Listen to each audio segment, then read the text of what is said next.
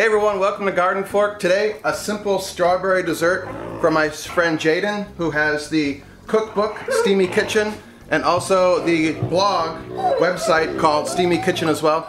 She also has a new thing called the Food Blog Forum for aspiring food bloggers to kind of learn how to be food bloggers. I thought that was really cool. Anyway, this is Henry, this is Charlie. We're gonna make something that even I can cook, all right? Do you guys like strawberries and caramel? Probably not, so we shouldn't feed them that. Here we go. I bet they do. I don't know, really.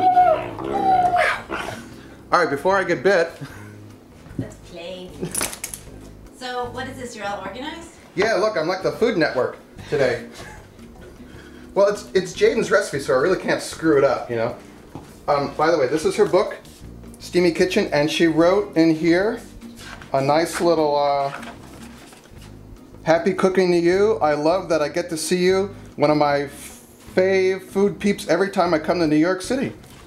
You're one of my fave food peeps too. Yeah, how's that? Pretty cool. Steamy Kitchen cookbook. Nice. The photographs are awesome. Really, right? yeah. I think she's her own photographer, right? She does all the photography. Really good And she work. talks about that in the Food Blog Forum, by the way. How to like photo tips and stuff. So the best thing about making this is that you get to eat caramel. I just like the sound of unwrapping it. If I could unwrap this now. I thought this was supposed to be a speed show. There's a speed show. Okay. Wait, you Take caramel. talk while you have food in your mouth. He does this on the phone too. Don't call him. Take some caramel squares. You can make your own caramel, but this is a lot easier. And about a quarter teaspoon of sea salt. Now, why does it have to be sea salt, not regular salt? I think it tastes better, and so does Jaden.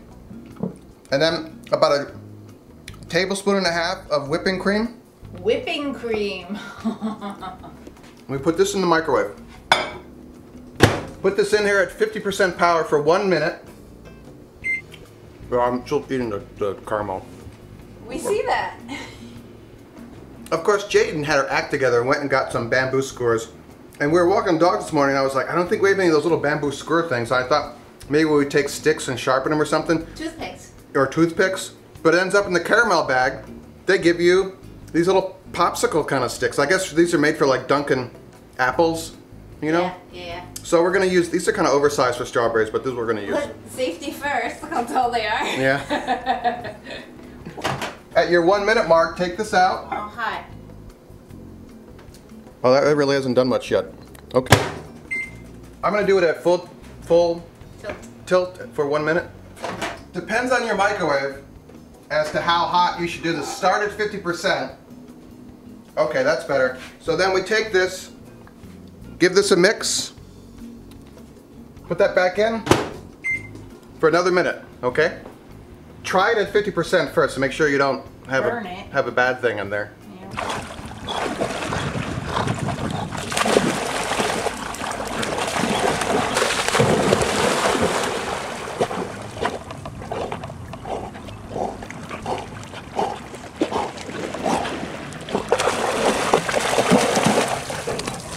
Yeah, that's a little over ready. Okay. Is it bubbling? Yeah, it's kind of like a cauldron there. That was a little much. By the way, Jaden suggests that you, to perk up these leaves, you soak your strawberries in ice water for 5 minutes. We didn't have any ice water. We didn't have any ice water. Well, we live in the middle of nowhere and I don't make ice, so.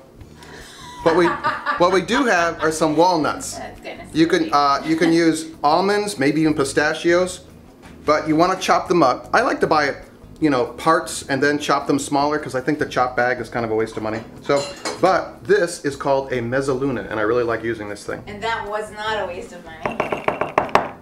You can crush like basil leaves or parsley leaves, anything that needs to be chopped fine. I mean, this is, you know, I love this thing. So you put this in.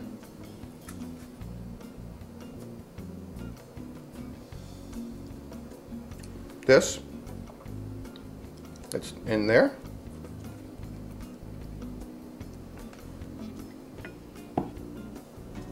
Oh. That one didn't look so good. You just drown that one. I'm just burning my hands now. Mm. didn't have any ice to help that. Yeah, caramel's hot.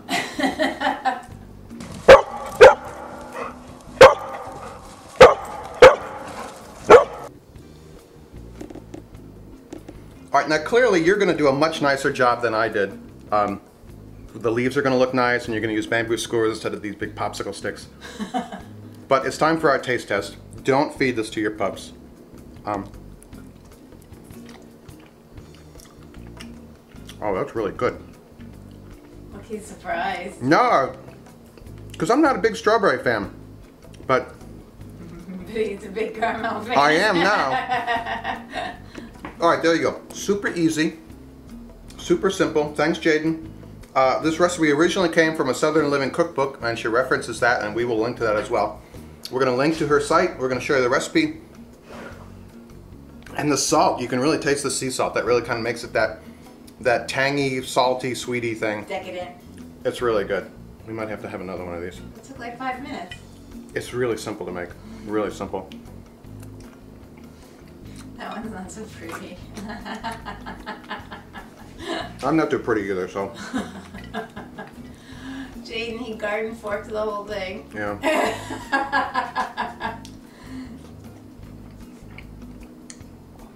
All right, come to our site. Eat these. GardenFork.tv. We also have an audio podcast. You want to listen to us on GardenFork Radio. It's me and Mike talking about stuff. Ton more videos on the site. Visit Jaden's site, steamykitchen.com, and make it a great day. And make a food blog. Make your own food blog. You can do it. I can do it. All right, see you later. Make it a good day.